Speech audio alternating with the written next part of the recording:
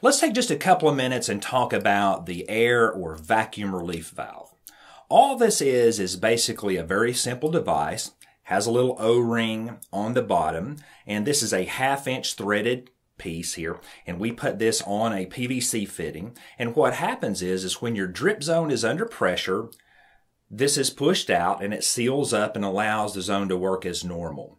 When the pressure drops below a certain point, this disengages and allows an air vent to happen here. And what that does is allow water to drain out the lowest drip emitter or the flush valve or whatever that you have as provision for water to drain out your drip line.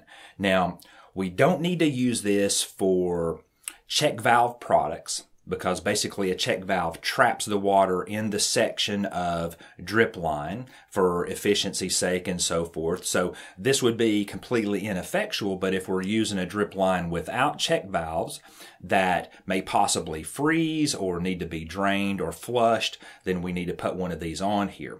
What happens sometimes if you have your drip line either in a subsurface, meaning 4 or 6 inches underground, or maybe you just have it covered with a fine mulch, maybe a triple ground hardwood mulch or something that's already decomposing and may get sucked backwards into the drip emitters. Because what happens is when a zone shuts off and you start having water drain out the lowest drip emitter on the zone, it causes a vacuum to happen and it may pull debris back into the drip line through the different drip emitters if you don't have this installed. Now, a check valve drip line product won't do that. That's one of the reasons that we use check valve products in subsurface installations.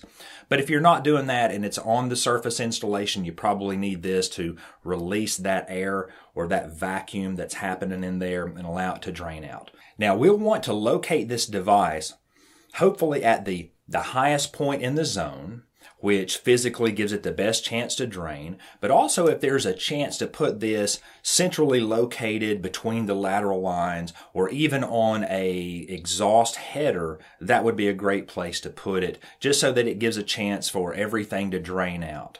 Now, there also may be some alterations to your calculations when using a vacuum relief valve. Now, the maximum flow per zone may be altered, and when I went to look at the specifications for this particular product, the literature indicates that 6 gallons per minute is the maximum flow that we'd want to use with this vacuum relief valve. Now, when we're designing a drip zone using 1/2-inch tubing, we really want to keep our maximum flow rate down to 4 gallons per minute. When you look at a friction loss chart for polyethylene pipe or tubing, and the 1/2-inch column, it gives 4 gallons per minute as the maximum recommended flow rate before you get into high friction loss and so forth. So 4 gallons per minute is pretty much what we want to keep our residential like commercial systems designed for 4 gallons per minute, but this one can go up to 6 gallons per minute. I just want to throw that out there as a caveat, something to watch out for. And also, there's going to be a limit on the maximum length of a lateral line.